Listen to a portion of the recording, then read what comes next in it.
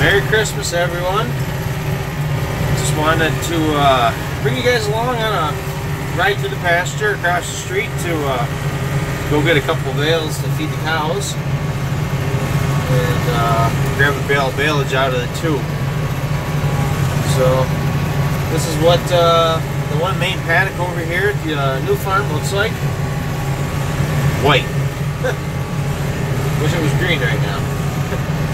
But yep, Christmas morning, just got done with the kids getting their presents from Santa Claus and a little gift exchange here and there.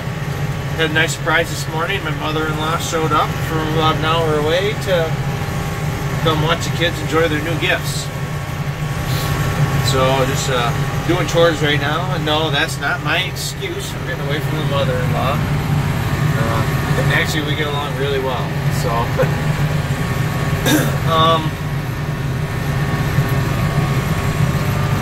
this right down here below, I don't know, maybe if I get a little bit closer. This is one of the wooded paddocks. There's a nice little generous portion of field down on the other side of it. But they really like this when it's 90 degrees and hot and humid out. Gets them out of the sun and the heat a little bit. It's amazing what a difference a shade tree makes.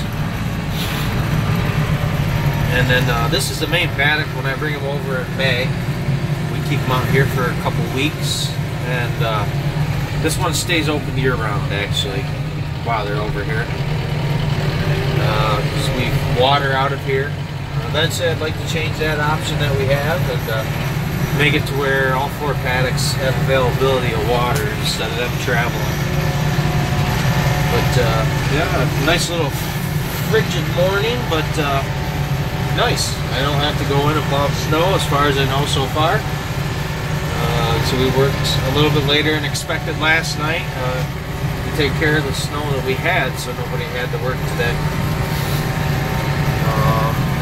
And I personally want to say Merry Christmas to everybody, myself. I don't know what's... See the face behind the mask, or should I say see the face behind the camera.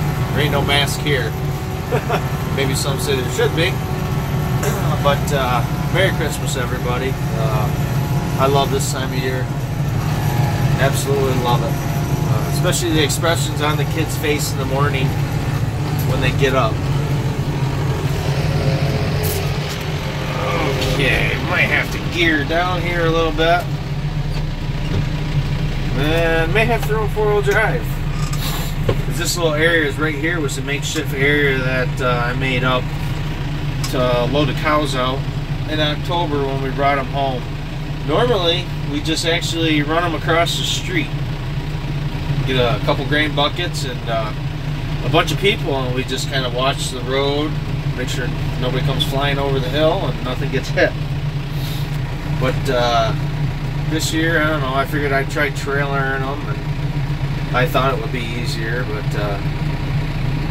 honestly, it was about 3.5 hours of pure hell. So definitely would like to get some kind of a better loadout system here anyways, because you never know when you get a sick cow or something over here and it needs to be doctored up. It's a pain to try to get them separated because everything's so open over here. So that's definitely going to be one of the plans for the summer. Like I said, there's a ton. I'll be happy if 20% of them get done due to financial obligations and time. Because you all know summer's a very busy time of year for everybody, between hay, taking care of your animals. If you have a family, you got to keep time for them. And we like to do a lot of camping, so on the weekends, you know, we try to hook the camper up to the truck and head away to a campground and sit by my favorite campfire chair and a nice cold bush light. 1, 2, 3, 4, maybe 5, 6, 7, or who knows? Who's counting? So, yeah, I just wanted to bring you guys for a quick ride along. I'm going to stop this video, and then I'm going to continue to take more video, maybe as I'm pulling a bale of baleage out of the tube over there. And if it's possible, I'm going to try edit it into one video. Like I said, this is totally new to me. I didn't take editing in my senior year in 1999. I don't think they offered it. I don't even know if YouTube existed. Probably did. I'm not that old, but so, and that being said, if I don't get to talk to you guys, if you like this video, click the like button. If you like what I'm doing here, subscribe to my channel. You know, you get the notifications when I'm posting videos. I really enjoy this, so posting the video is not an issue with me right now.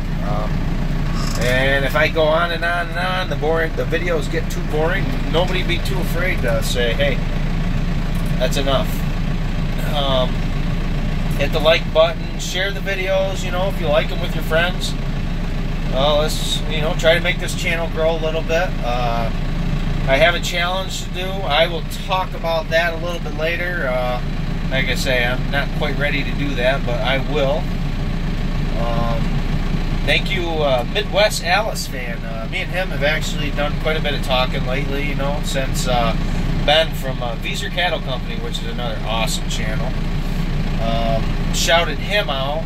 So I kind of checked this guy's channel out, and Jordan's a cool dude. You know, we've been talking back and forth between the comments, and I'd like to continue that. He seems like a really nice kid, got his head on straight, and got some awesome goals. Wish I had goals like that when I was 25 years old. But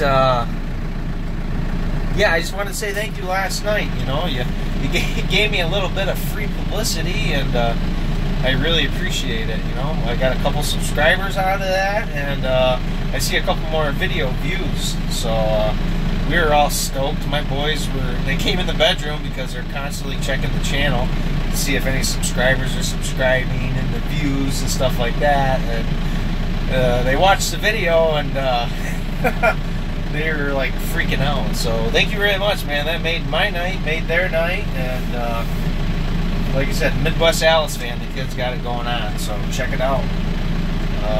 That being said, I will be talking to you guys hopefully really soon.